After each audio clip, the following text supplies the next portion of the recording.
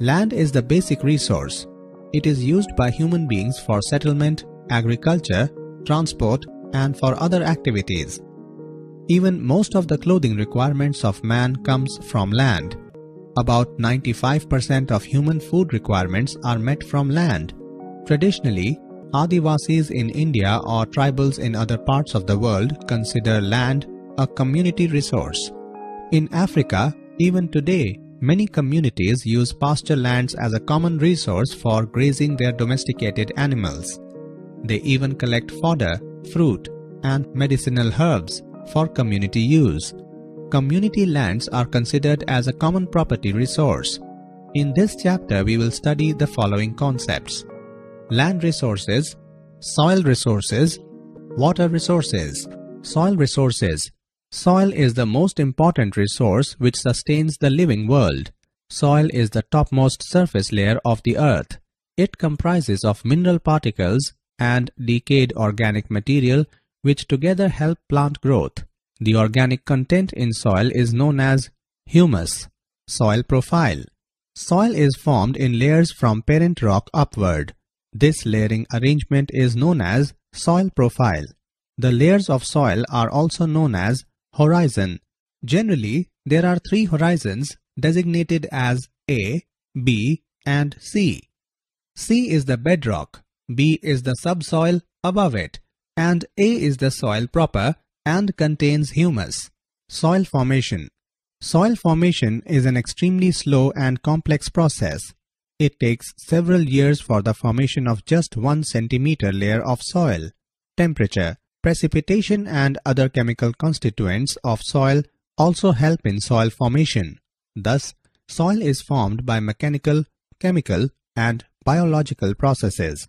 Plants, animals, insects and countless bacteria, besides providing materials for formation of humus, are also useful when they are alive. Soil formation. Climate. Controlling factor of soil formation is, however, the climate. It is the climate that causes weathering of rocks, which in turn supplies materials for soil formation. Parent rock. Parent rock or the original rock, its characteristics and quality, is also responsible for the type and quality of soil. For example, shales make clayal soil, while sandstone contributes sand grains. Rate. Rate of soil formation mostly depends on the frequent temperature changes and precipitation. Time. Time factor is essential both for soil formation and its use. Relief. Altitude, slope, and depositions like rivers and winds also affect soil formation. Indeed, depending on the origin of soil and their evaluation, soils are classified into two main groups: residual and transported soils. For example, red and black soils in Deccan Plateau are residual soils, whereas the alluvial soils of Ganga Valley are transported soils. Humus. Flora, fauna, and microorganisms in soil affect humus formation and give it black or grey color. Soil as a renewable resource.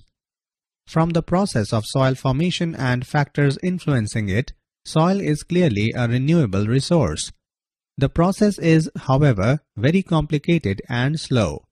It takes anything from 400 to 1000 years for an inch of soil to form. Therefore, this renewability must be maintained in uninterrupted form.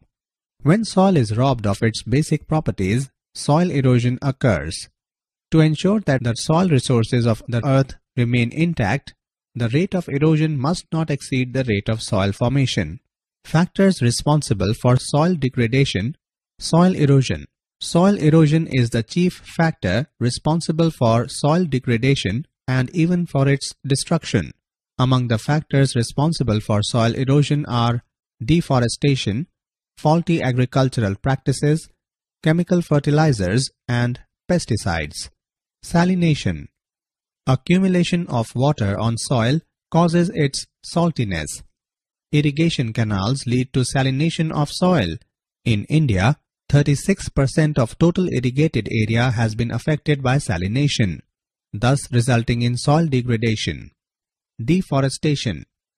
Deforestation causes enormous loss to basic properties of soil. Overgrazing. Floods and landslides also degrade the soils. Conservation of land and soil resources. It means protection, preservation, and efficient utilization of resources. Conservation, on the other hand, is a human practice and has to be promoted rather than allowed to run on its own.